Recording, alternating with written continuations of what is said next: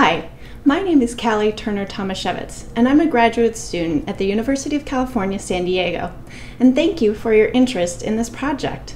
What I'm about to tell you a little bit more about is the research that I'm doing for my graduate work, which is also in a partnership with NOAA's National Marine Fisheries Services and a nonprofit group based down in Baja, Mexico, Grupo Tortuguero. My research focuses on protecting and learning more about, so we can better protect, two species of sea turtles that live here in the Pacific. There's the North Pacific loggerhead, Caretta caretta, and the East Pacific green sea turtle, Chelonia mitis.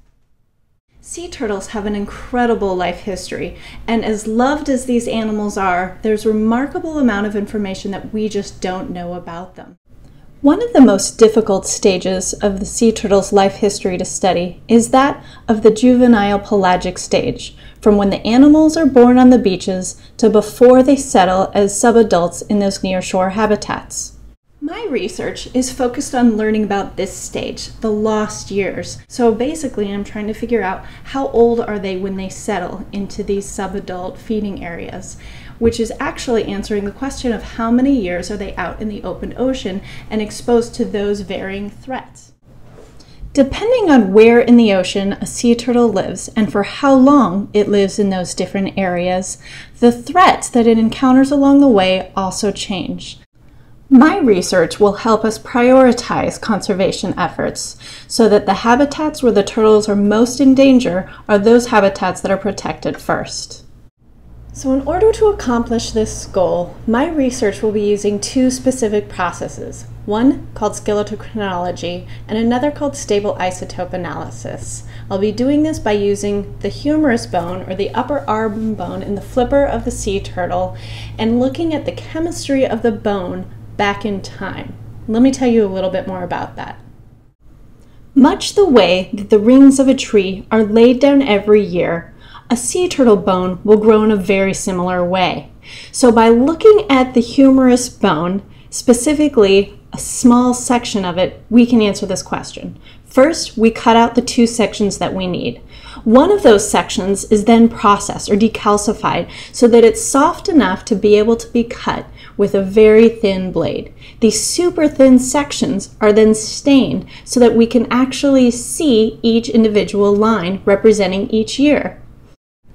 This is the skeletochronology part of the research. The second part is the stable isotope analysis, where we drill one of the bones to get a sample of the chemistry from each individual line. Different habitats in the ocean will have different chemistries. The same way a satellite tag can follow a turtle, skeletochronology with stable isotope analysis can follow a sea turtle backwards in time.